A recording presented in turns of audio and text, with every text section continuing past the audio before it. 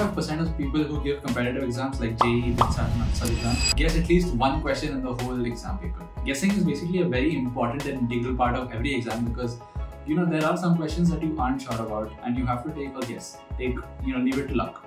In this video, I'm going to teach you how to guess intelligently and ensure that you have the least risk possible and having the highest returns on marks possible.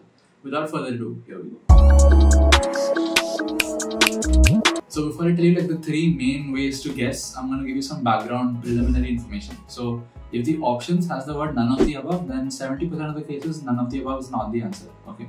But if it has all of the above as D option, then that is 70 to 80% the right answer because they have 2 or 3 close options and then all of the above, which is usually the answer. Okay. So these two are basic points that you need to know. Also, another thing that I've used in my midterms also is, suppose option A is 3 by 9, option B is 5 by 9, option C is 5 by 11. Okay.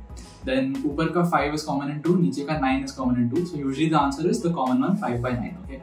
This is a very random thing, but I've gotten a lot of marks because of this in JEE and even in my college exams. So yeah, these tips sort of work. Okay.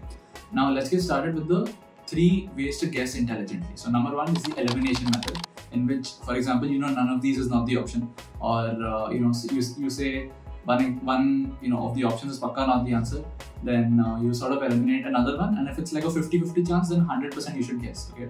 So what you're basically doing with elimination is you're bringing that probability higher. Okay. If it's 4 options, your probability is 25%. If it's 3 options, 33, and then 2 options with 50.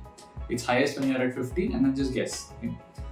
Method 2 is context clues. So for example, if a question has some sort of question usually has a lot of hints in it. Okay.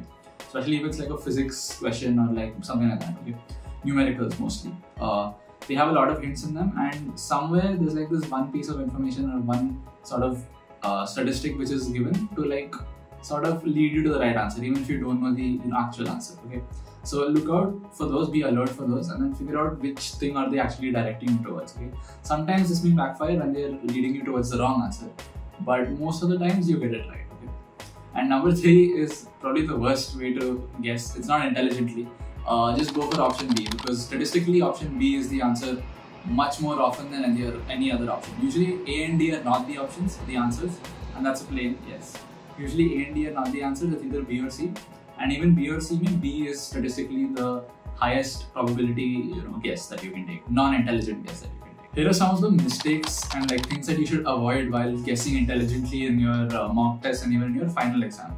So I've done these mistakes a lot in the exams that I've given, and they've caused me a lot of mental pain during the exam and also sort of regret after the exam. So number 1 is changing your answer. If you say, okay, by elimination you figure out that it's either B or C, and then you go B, and then you're it's maybe C. For example, if you come after the second iteration, you come back to that question. If you don't know what iteration is, I'm talking about the mock test strategy that I spoke about in another video. Okay, so yeah, suppose you come after an iteration, you come to that question, you're it might be C, it might be B.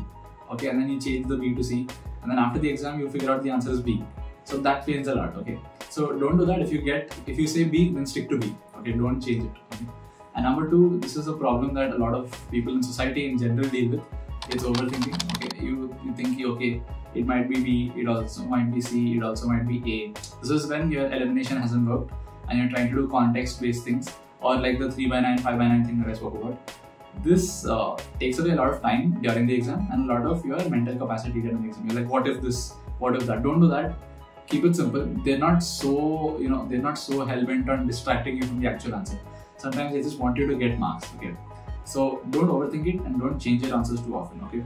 Now you need to practice these intelligent guessing methods in your mock test before going to the actual exam and doing this, and see which one works for you. Okay.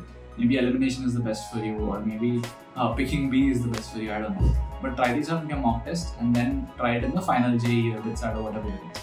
That's it for now. Thank you for watching. All the best. All the best.